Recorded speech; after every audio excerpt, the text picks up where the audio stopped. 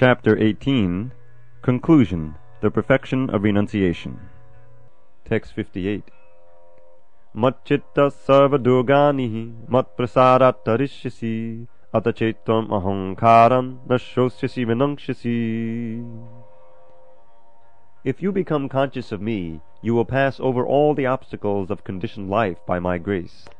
If, however, you do not work in such consciousness but act through false ego, not hearing me, you will be lost. Purport. A person in full Krishna consciousness is not unduly anxious about executing the duties of his existence. The foolish cannot understand this great freedom from all anxiety. For one who acts in Krishna consciousness, Lord Krishna becomes the most intimate friend. He always looks after his friend's comfort, and he gives himself to his friend, who is so devotedly engaged, working 24 hours a day to please the Lord. Therefore, no one should be carried away by the false ego of the bodily concept of life. One should not falsely think himself independent of the laws of material nature or free to act. He is already under strict material laws.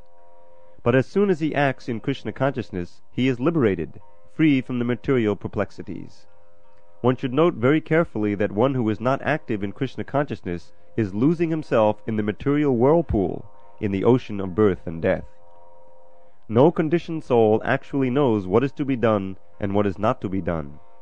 But a person who acts in Krishna consciousness is free to act because everything is prompted by Krishna from within and confirmed by the spiritual master.